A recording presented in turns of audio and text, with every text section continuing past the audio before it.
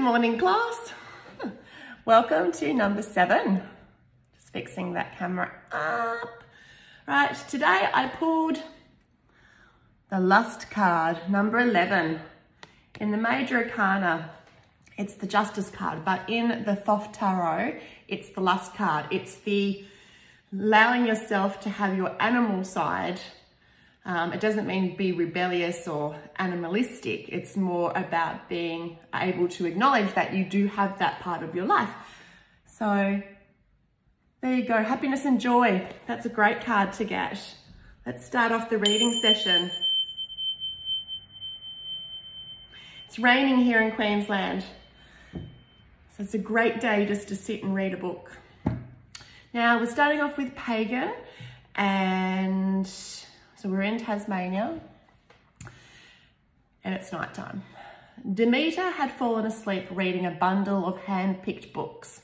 Peaceful in his slumber, one hand hung over the edge of the bed. Pagan gently slipped his hand underneath the doona and kissed his forehead before turning off the bedside lamp. To Pagan's surprise, Deity was sitting up in bed, still reading. Raising her right eyebrow, Pagan scolded her daughter. "Young lady, you should be asleep." Deity pouted, "But Mummy, I'm not tired." "Yes, but I am," Pagan said. Her daughter had already mastered the art of emotional manipulation, and Pagan was proud of the fact. Deity was reading William Shakespeare's play, Love, Labour, Lost. "Oh, Missy Moo, you're far too young to understand that book." Snatching the book from Deity, Pagan placed it back on the bookshelf and sat down beside her daughter on the bed. "Deity, you know that you and Shakespeare were exceptionally good friends, and you still have the same red hair as you had in your last reincarnation. Do you remember any of these things yet?" She shook her head. Deity's memory was like a jigsaw puzzle. She had all the pieces, but was unsure of what and where they went. She was splendid in appearance, encompassing a humble self-esteem and wit. As a mere human, she would be admired and despised. As a daughter, she was loved by both her parents, and as a witch, she would surpass all others. Deity had a great respect for both females and males, and she would once again show great compassion for all of humanity and witches. Deity snuggled into her doona. Alchemy the kitten was nestled beside Deity's feet. "Mummy, can you tell me the story of the red-haired men?" Again. Balking, Pagan struggled to find an excuse not to. The factual story held immense pain for Pagan, but she was aware of its importance, so she told the story as often as she could. It was pivotal that Deity knew her ancestry, even though it was deeply disturbing. Snuggling into her mother's torso, Deity rested her head on her mother's shoulders. Many moons ago, witches lived in large, isolated communities. Witches were great warriors who protected humans. We were wonderful neighbours. On special occasions, strong and smart men would visit the witches, and there would be a great fertility festival, and lots of maidens were conceived. One day, a fleet of red-haired men arrived on our shores, and they brought with them a new magic: strong weapons, disease, and a thirst to conquer. Many of our human friends died, even when we fought beside them. Deity interrupted. "Mummy, did you fight?" "No, honey. Remember, I was only a baby when the Black and Red War began. I would have liked to have fought, though." Pagan kissed Deity on the forehead and continued. After years of bloodshed, the weary witches negotiated with the red-haired men. "Why, Mummy, why?" "Well, it certainly wasn't for peace. Witches were dying out, and we needed to make more witches to continue fighting. If we all died, who would protect the humans? Most of the nearby male humans were dead or isolated from us. The red-haired men were gaining strength." "You weren't giving in to them." Laughing, Pagan continued. "It was decided we would breed together, make a super breed. The plan was that once witches became pregnant, they would slaughter the red-haired men. But Mummy, even if you all died, you would have been reincarnated. Pagan mulled over Deity's question. The redhead men were destroying our culture, weakening our magic and connection to the goddess. They wanted to own us, put us into slavery. We had to eradicate them. After all, once a redhead man was dead, he was gone forever. Deity puffed. So you're saying that witches are just as mean as the redhead men? Lowering her voice, Pagan searched for a just answer. Tears welled in Pagan's eyes. I am ashamed of what witches have become, but I am not ashamed that we fought for our own culture. As your memories solidify, you will remember that you too have made decisions that at times seemed justifiable, only years later to be deemed barbaric. Screwing her face up, Pagan realised that Deity was too young to understand the point in which she was trying to make. Mummy, tell me about Auntie Inanna. Pagan shuddered. She would need to use censorship to continue. Auntie Inanna's name was Aphrodite, as I've told you before, and she presented herself as a potential... Pagan desperately searched for the right word. Let's say wife to Gore, the leader of the redhead men. She had also captured the affection of Gore's younger brother, Tonic, but she had set her sights on the main prize and she would use her beauty to achieve it. Deity clasped her hands together. How pretty was Auntie Inanna? Aphrodite was breathtakingly stunning. Cherry red lips, wild green eyes, a long forehead, pointy nose, and raven black hair that hung down to tickle her bottom. She was presented to Gore. Naked, except for a leather belt that hung loosely around her voluptuous hips and a sword tightly fastened to her belt, Gore was completely seduced. Deity squeezed her mother's thigh. But Mummy, didn't Gore love you? Pagan snapped. Do you want me to finish this story or are you going to keep interrupting? So huffing, Deity slid down into her bed. Right. Gore agreed to their partnership. They would make strong males and finally he would have control over the witches. This is when witches started to give birth to human babies and non-ancient witches. The intoxication of our energies had begun. A truce to the war erupted into celebration. Pagan stroked Deity's forehead to help her settle. While Gore enjoyed the festivities, in his peripheral vision, he saw a dark shadow enter the surrounding forest. Intrigued, he followed it until it led to the maiden sitting alone in a clearing. That was you, Mummy. Deity, would you like me to finish the story? Pagan asked sarcastically. Clearing her throat, Pagan continued. He sat down beside her. What did you look like, Mummy? Pagan humoured her. I was told my skin was so pale that you could see my veins. I had pink lips and solidite blue-coloured eyes and a cheeky grin. Gore was a giant of a man and me so little. Deity grinned. She loved the story of how her true daddy and Mummy met. I placed my pale hand over his large tanned hand and for a while we sat in silence. Pagan's heart raced. The memories were still raw. I asked him if he could see the goddesses in the forest. He was blinded by his own ignorance. I amused him, I think. Did you love Daddy straight away? I wouldn't say it was love, simply a knowing, I suppose. You need to remember that Daddy was almost 40 years older than me. Anyway, he felt the strong connection between us. Perhaps we had both been placed under a spell unbeknown to us. He decided to marry me instead of Aphrodite. How angry was Auntie Aphrodite? Very angry, so angry in fact. She cut her luscious black hair off.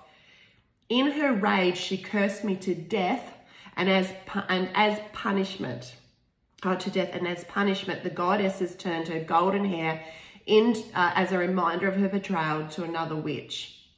Cursing another witch was, so I'm just going to put this down, punishment, just in case. The goddess turned her her hair golden as a reminder of betrayal to another witch. Cursing another witch was and is unacceptable. Hexing another witch is the lowest. Pagan chuckled at the irony. I was so frightened of Aphrodite, and as karma would have it, we have been reincarnated ever since until we find it in our hearts to forgive each other. Glancing at the wall clock, Pagan realised it was late.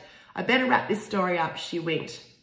Everything changed. Witches and the redhead man formed a weak alliance, but rape and brutality cemented a penis rule.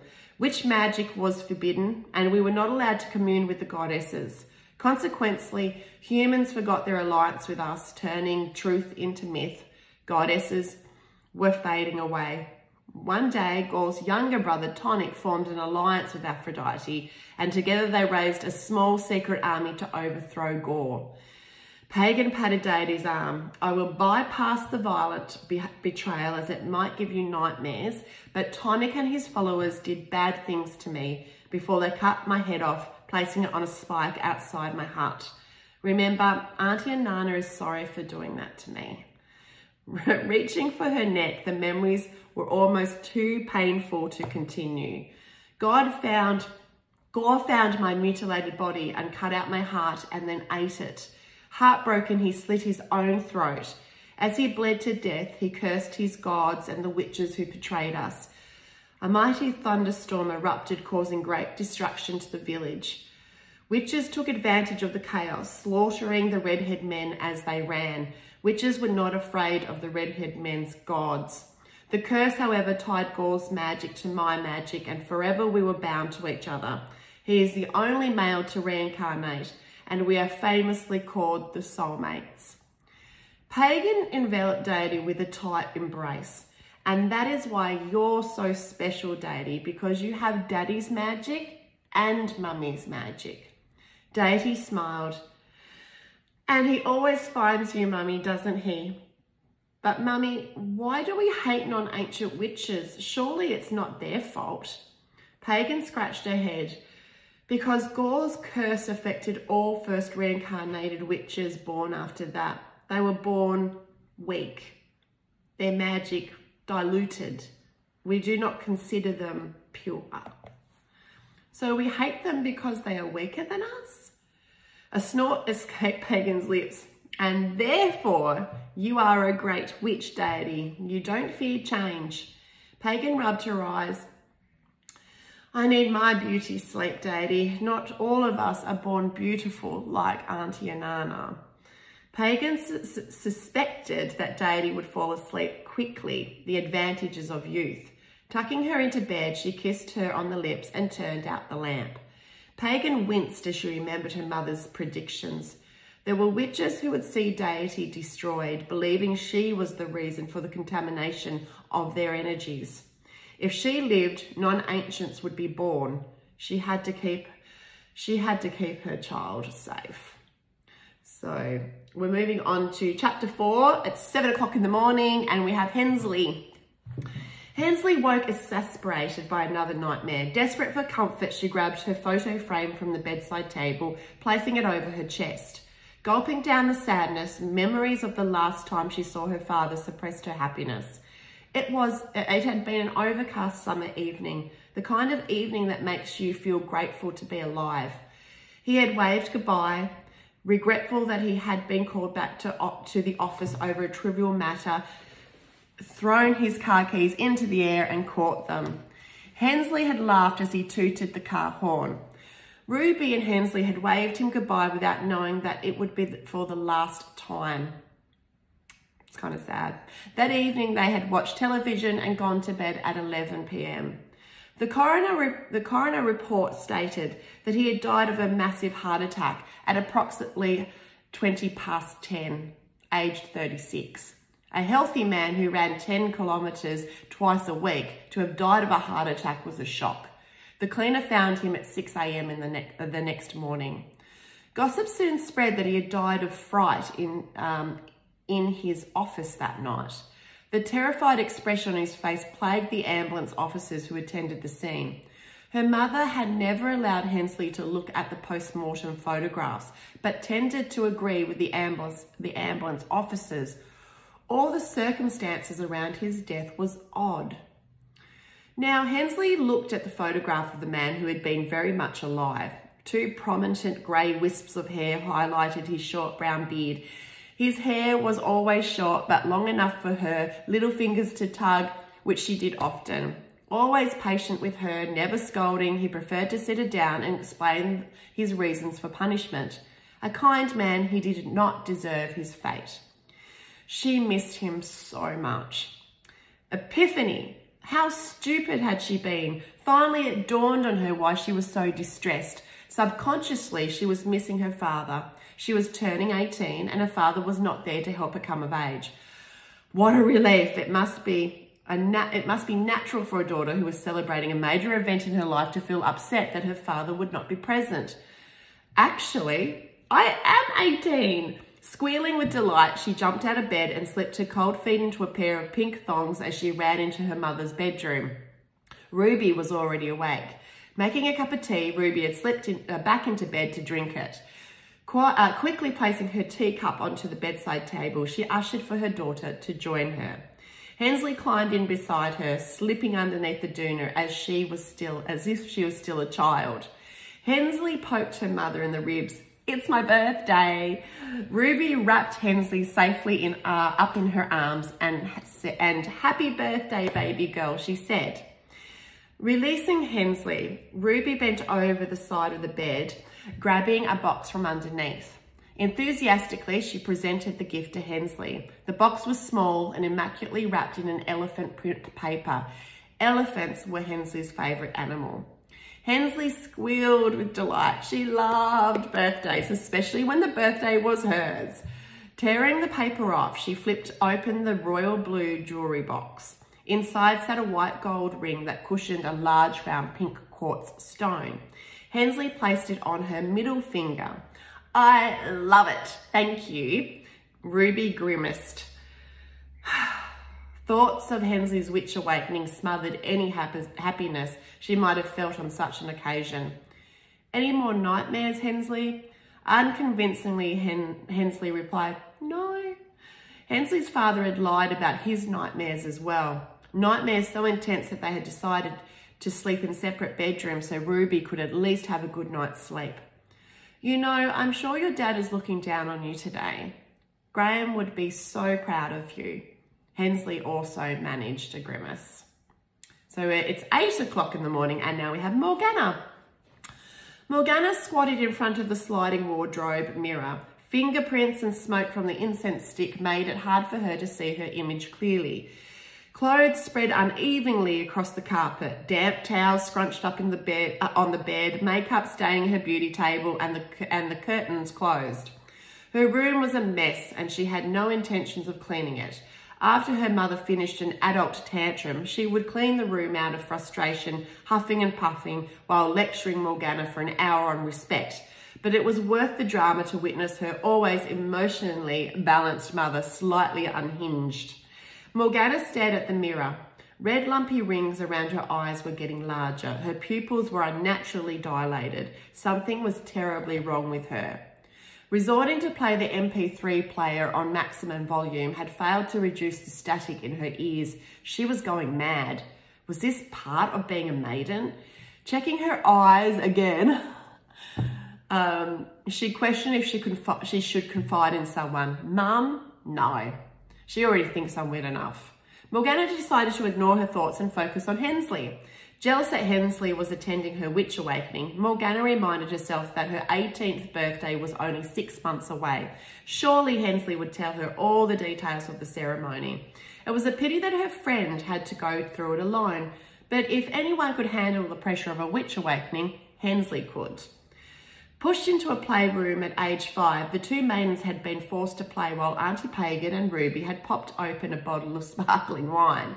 The two maidens had stared at each other for a long time before Hensley made the first move, grabbing a doll and giving it to Morgana. The same doll sat on Morgana's bed.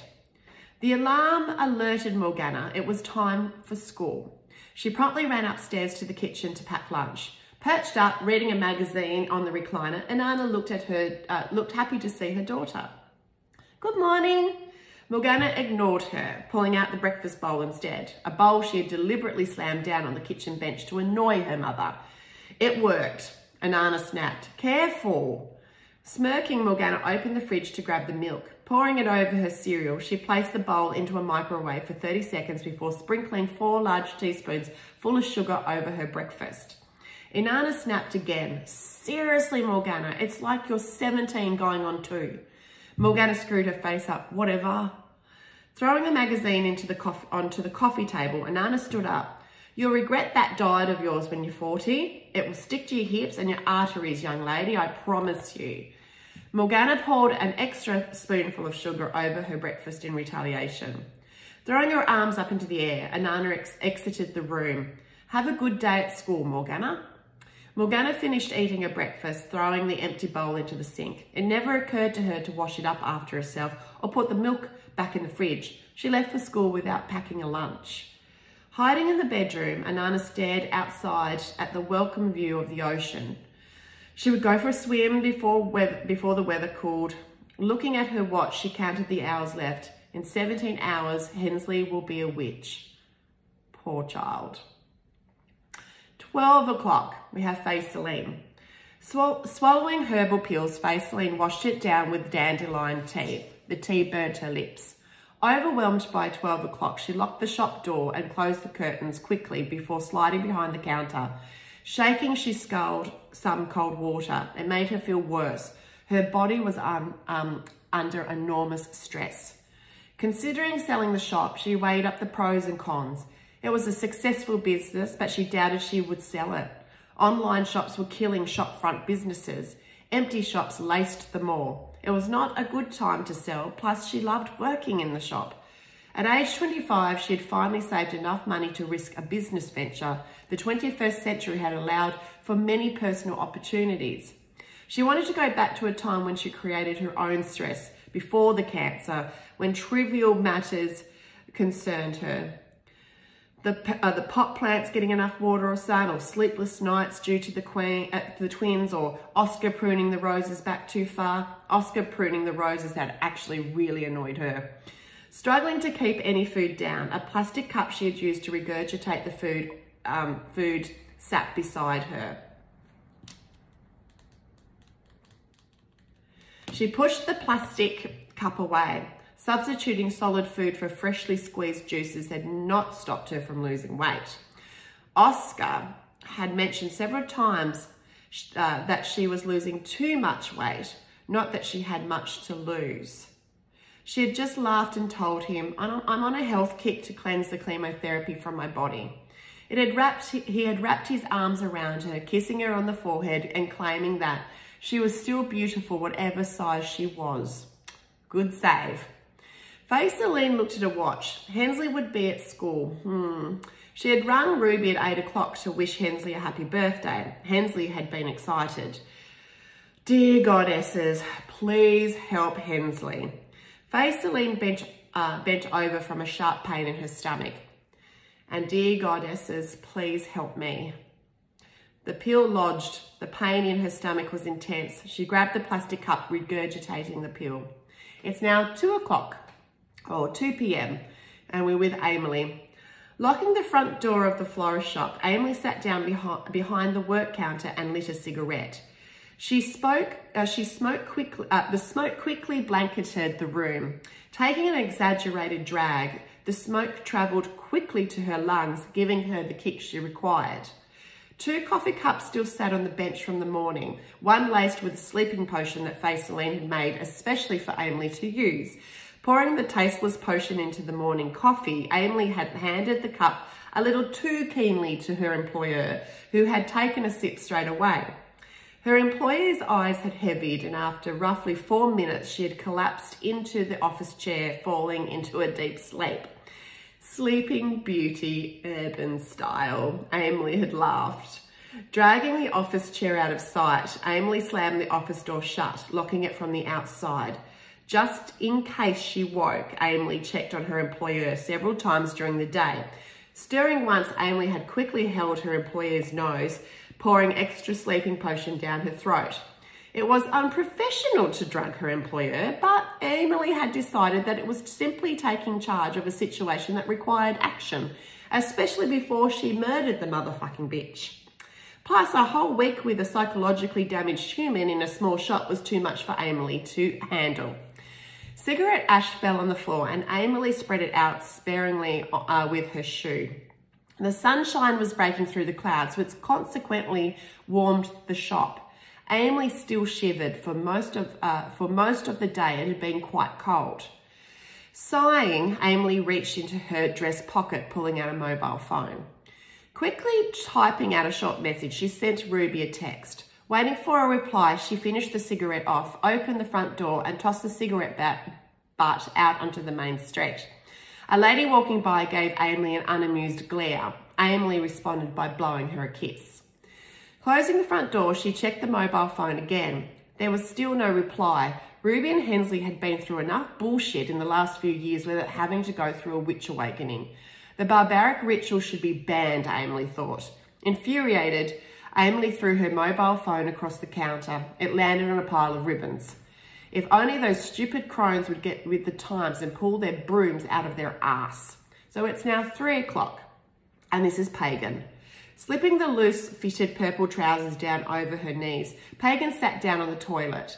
Diarrhea had kept her prisoner to the toilet seat for most of the day. Managing to escape the toilet for 5 minutes, she quickly collected Demeter and Deity from school at 3 o'clock with a tight hand grip. She ran back to the car, dragging the children behind her. Sitting in the car, she broke into an urgent sweat. Unlocking the door, Pagan locked herself inside of the toilet for another 20 minutes while Demeter and Deity ransacked the kitchen cupboards for chocolate-chipped cookies to dip into a hot cup of Milo. Sugar and Milo sprinkled the kitchen benches, with Demeter and Deity sat on the couch in the lounge room watching the television. Looking at the mess in the kitchen, Pagan angered. Fucking oath. Today was one of those days where the smallest thing threatened to cause a breakdown. Demeter muted the sound and with a frozen stare looked at Deity. Mum's crying. Deity walked swiftly to the kitchen where she found her mother bent over the kitchen bench sobbing. Are you all right, Mummy? Pagan wrapped her arms tightly around Deity and squeezed. Deity was lucky she would never experience a witch awakening, if only every witch shared the same fate. Pulling away from her daughter, Pagan smiled. How about we fly around the backyard for a while? Mummy needs some fun. Deity instantly ran to the lounge room. Demeter, Mummy said we can fly in the backyard.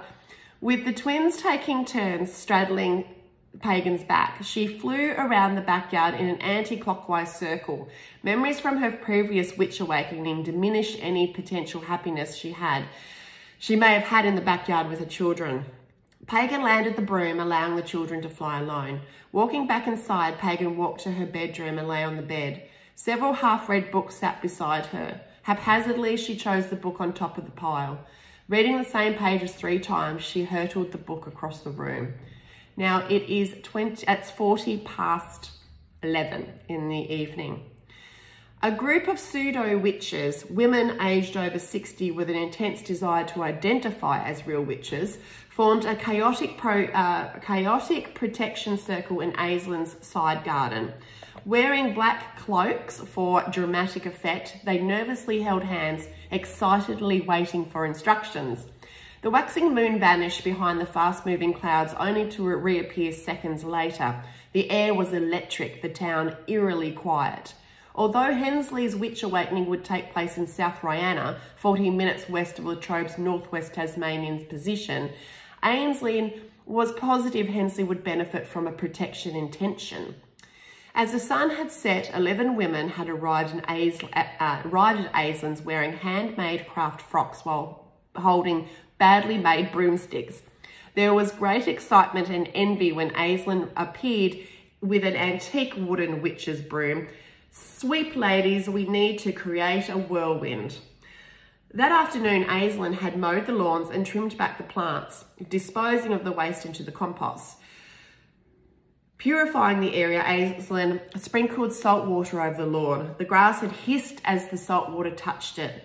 An altar made from the 1960s coffee table was positioned in the middle of the lawn and a large black cloth thrown over it. Only a photograph of Hensley was placed on the altar. Once the circle was cast, they would need to remain inside the protection circle until the mock spell was finished. Aislinn suspected that they would be closing the circle at 1 a.m. the next day. They would need refreshments. Aislinn encouraged the women to grab several bottles of semi-sweet mead, chalices, and food platters to sit beneath the altar. At the end of the driveway sat a pile of naturally cleansed rocks. Easily, each woman carried a rock in each palm, placing them in the large circle formation on the lawn. They finished the rock circle within 15 minutes. Bend properly. Hold your tummies in, ladies. Occupational health and safety belongs in the craft as well. Previously, Aislinn had collected the rocks in a picnic basket while walking along the mouth of the Mersey River. For added protection, they surrounded the rock circle with an additional circle of sea salts, tree branches, and lavender bushes. 4 candles were placed to form a square within the circle. In the north quarter, Aislinn placed a green candle to symbolise the earth. In the east quarter, a yellow candle to symbolise air. In the south quarter, a red candle to symbolise fire, and a blue candle set in the west quarter to symbolise water. The 4 elements were taken care of. The goddesses would be pleased. On entry to the circle, Aislinn wiped a small ochre-coloured paste on her forehead to encourage their third eye connection. It would help link their energies together, witches and humans. Once inside the circle, the 4 candles were lit. A gust of wind assured Aislinn that the circle was now protected and blessed by the goddesses. Aislinn needed one more element to seal the circle completely, the feminine energy. Looking around the circle, Aislinn felt an overwhelming sense of pride. It was certainly a new beginning for female and witch relations. An early morning psychic vision had shocked Aislinn 9 years ago. In that vision, she had witnessed an uprising of female empowerment, females fighting along witches, and a new spiritual path created. The vision had excited Aislinn, and she knew that her personal path was to encourage the merging of all female energy. Witches and females would become allies. I think you need to remember the blood oath, Mum, Pagan snapped after Aislinn repeated the vision. We can't renege on our agreement with the church. Women are gaining their power back naturally without you interfering. Leave shit alone. In the latter end of the 1400s, the highest priestess and the Sisters of the Moon, the modern-day Crone monarchy, revealed to Pope Innocent VIII that witches did indeed exist and that it was time for the churches to stop prosecuting humans as witches. They wanted the witch hunting to stop. Pope Innocent VIII had been ecstatic by the revelation. I'm trying to find where that is. Smug, in fact. He had been right. Witches did exist. Truthfully, witches wanted to stop hiding in the shadows of humanity. They needed protection. Their magic was dying. The 3,055-page blood oath treaty was sealed with the blood of the highest priestess and Pope Innocent VIII, and promptly placed in high security at the Vatican. Witches gained autonomy to govern themselves if they remained faithful to the Catholic Church and male superiority. Witches became fairy tales and the goddesses merely hearsay. Aislinn held a wand towards the moon. Diana, I ask thee, cast a circle thrice about, shield goddess, keep the male energy out. A silver shield rose from the ground, joining at the top, creating a large dome around them. They were protected. Ruby, this is 10 to 12, curled up against a large willow tree in the backyard. Ruby peeled off long, thin pieces of bark, throwing them into a pile on the ground. Howling from grief, her screams were unheard. She screamed louder. A raw abandoned cry echoed through the surrounding paddocks. She stood up, stumbling backwards towards the house, where she fell, landing on her hands and knees. She cursed the unknown monsters that would soon be attacking her daughter. Throwing herself against the house, she finally collapsed from exhaustion onto the ground.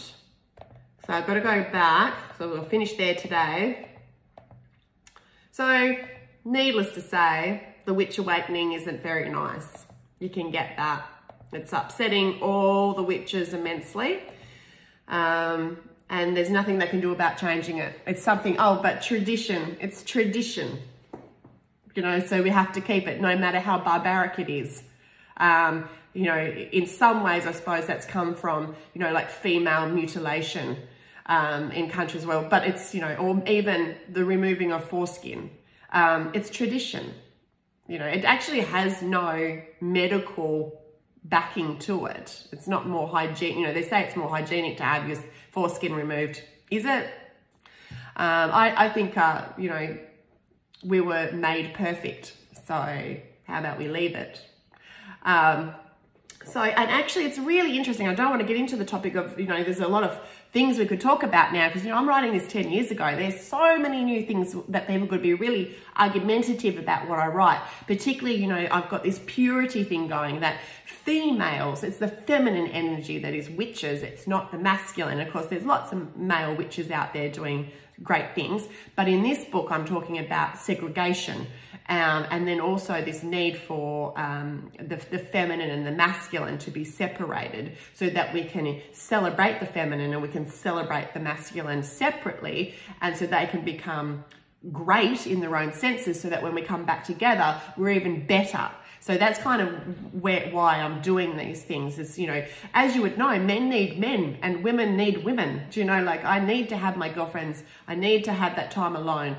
I enjoy male company. I've got many male friends, but I do know the difference, especially with women's circles. When I take women's circles, men are not allowed to come to the circles, but it certainly changes the energy within the circle. When you have all women of all ages together, it is extremely powerful. When you introduce men in, women tend to curtail themselves. They tend to not be as open, as expressive, because, you know, because of all these prejudices, I assume that, you know, women are emotional, you know, and also on the flip side, there's many male groups, you know, that they probably don't want women walking in, you know, because women could appear to be judgmental. So I do feel like we need to separate. So we talked about at the beginning, Pagan's telling her daughter, or trying to remind her daughter of the Red and Black War. I studied history and I remember a fleeting conversation about redhead men. And it was a mystery that in some history books, they talk about these redhead mystery men that arrived on the shores. And I loved it. So I wanted to put that into my book series. And obviously now you've found out that Deity has two magics in her. She has a masculine magic and a feminine magic. And she's also, even though her mother is coming from a purity side, she is she's an ancient witch. After the war, all witches that were birthed, so you've got, I know it's confusing, so you've got witches, the ancients have been reincarnated for eternity. There were new witches, new energies birthed after the war. So witches were sprouting up, new ones were sprouting up, which you'd think would be good because it's a population thing. Maybe, you know, maybe you need more witches to protect yourself. But the old witches, the ancient witches are seen, because of their disgust for what went down, all they can see is impurity. It's like, bleh. Like these are non-ancient witches and they're weak and they're pathetic and they can't even use power out of their hands. They've got to use wands. Like, you know, what are they? What do we even need them? You know, so there's this power play happening within the witches section. And of course, and then witches started giving birth to male babies. So, you know, and that was all witches started to give birth to male babies. And of course, male babies they're not born with any magic. They're just normal human babies and they die. So, you know, there's all this well, is it detoxification or is it change? Is it good change? You know, it's your job as the reader to decide with yourself with that. Just going ahead to see if there's something. So you got Hensley. We found out that her dad has died mysteriously at work one night, shock on his face. And so you know that I'm starting off, there's going to be something about that. I mean, you know, there's going to be some mystery revealed later on in the book series. And so, you know, Hensley, as we know, she's an overachiever. She wants a lot out of life. She wants to be a veterinarian. You know, she's quite, even though she's lost her dad and she's having nightmares and things have been, she's grieving, she generally is an upbeat kid, really. And then, you know, so everyone, all these witches, because they know what this is and they can't stop it. They can't say, look, don't go and do this because we're going to get in big trouble. So you've got this establishment of witches allowing for an abuse to happen to another witch.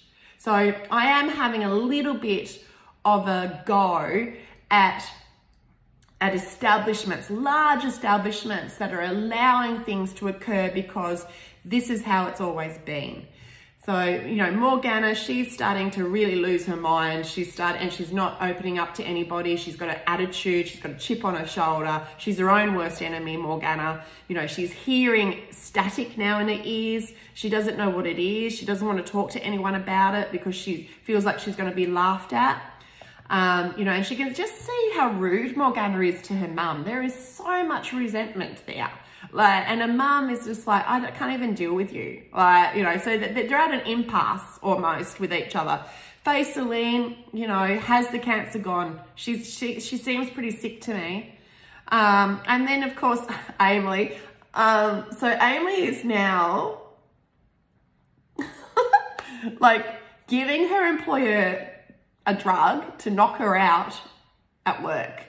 And I came up with this, well, I didn't come up with this idea when I was writing this. I remember when I was making a cup of coffee for my employer at the time, and I was just like, like, you know, and it was only my humor. I was never going to do anything, but I just, I think I just needed to have dark laughter. You know, I was just like, oh, it'd be lovely to knock her out. Like, I didn't have to deal with her today.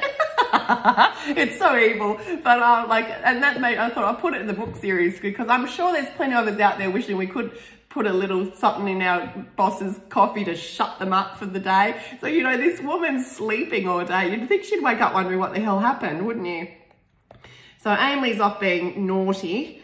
And then Pagan, you can see Pagan's really badly reacting to what's going on with Hensley's witch awakening. She can't, like, she's having diarrhea. As we know, emotion, as a healer, emotion comes from your stomach, and we just quickly, you know, diarrhea is you're certain that something isn't quite right if you've got diarrhea going on. And it's not necessarily a bug. You know, this is an emotionally driven health issue that she's having. And then Aislinn, I just love Aislinn. She's proactive.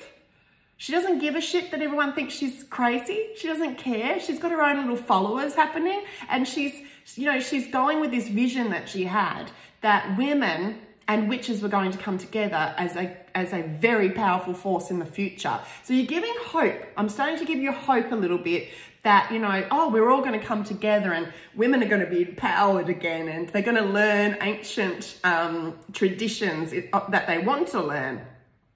And so you've got this excitement that's happening there, and you have to say to yourself, well, is Aislinn, is she psychic? So is this actually going to happen, or is this just part of her insanity? Like maybe, and even if it is part of her insanity, she's creating it. So therefore it's almost like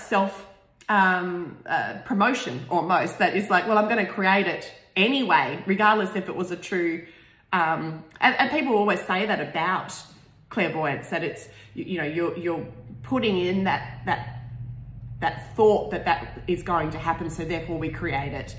Now just moving forward, so now we're talking about, you know, we now know that the Vatican knows of witches.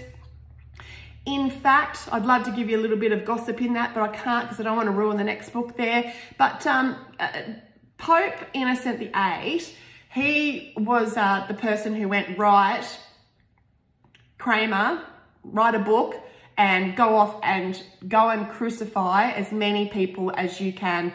Kids, men and women, anyone who identifies, or you think identifies as a witch. And it was a profitable business. It was very profitable because the church took all the wealth and property of that person who was convicted of witchcraft. So very profitable. And of course, you know, as we would have seen, there wouldn't have been proper representation at the time. There wouldn't have been. There were some good arguments, of course. So I wanted to bring in Pope Innocent VIII because he was such a destructive human being towards the idea of witchcraft. And then to have him go, oh, I was right. Do you know? Like, he would have loved it. He so would have loved it if a bunch of witches turned up and went, by the way, you're right. You know, however, you know, we can change things. So, you know, the Blood Oath is an important treaty, which they all take very seriously because it gave them certain wins and agendas, even though it looks like that they're still very much contained and controlled. And so I'll end it up there. Look, I've got really poor internet. My data is at its lowest, so it's taking me forever to upload these. So hopefully this one will come out tomorrow for you. Bye.